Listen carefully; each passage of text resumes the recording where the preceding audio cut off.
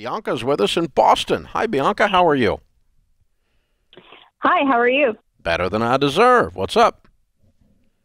So my husband and I are on baby step 2, and we've paid off all of our debt except for my student loan, which is the largest part of our debt.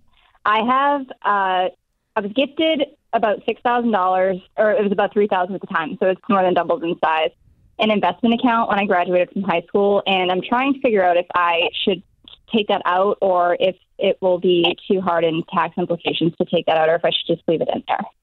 You should take it out and pay off your debt. Okay. How should we plan for paying the tax off on that at the end? What's it invested in? It's just invested in mutual funds, so it's in a general brokerage account. It's not a retirement. Okay. Where did you get it? Where'd you put in the $3,000? I was gifted to you, you said. Yeah, so my grandparents had gifted it to me as a high school graduation gift. Did they put $3,000 of cash in at that time, or was it an account they already had? It was cash that they put in for me at that time. All right. So your basis in this is $3,000. Anything over $3,000 is going to be taxed at capital gains rate of 15%. And so that's $450 if your total is $6,000, so your gain's $3,000 times 15% is $450. Okay. So just set aside $500 extra in your savings account when your tax bill comes a year from now, you'll be ready and use the rest of it for your debt. Okay. Yeah, that's a lot less than we expected. So that's hopefully that's that's not too bad.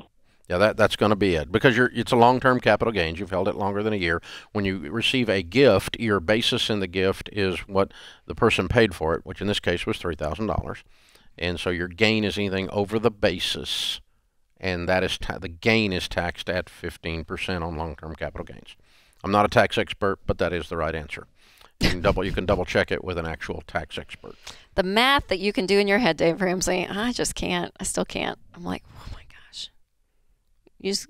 What? I don't know. It's just quick math, just fast math.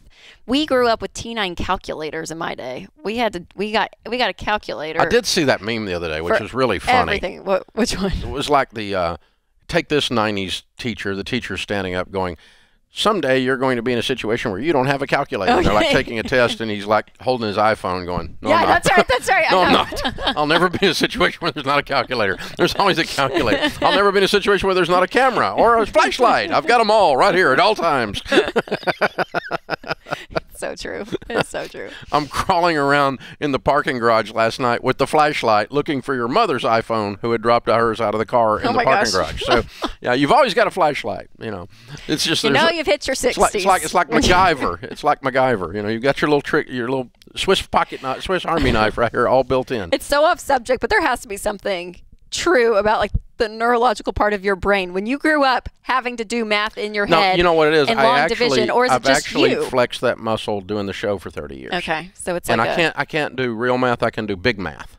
Yeah. Round numbers. Yeah. I can do round numbers really, really fast. So you'll hear me round stuff and hit close. Sure. Okay, but and I used to run the calculator in the old days. I'd have it sitting here when I first started the show.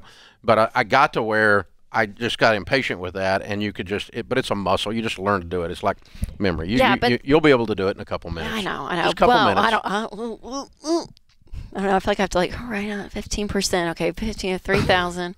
0.15. It'd be 300 at 10%, bumping up a little bit. There you go. There you go. That's not bad. Or, as we're talking about, we'll get to a call, James. James, y'all shut up. Or Dave Math. Dave Math is like, Dave's like, you're going to have $1 billion at age 65. I'm like, I don't know if that's right. That's called Dave Math.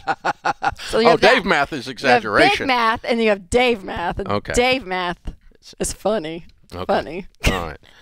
Let's just keep moving here.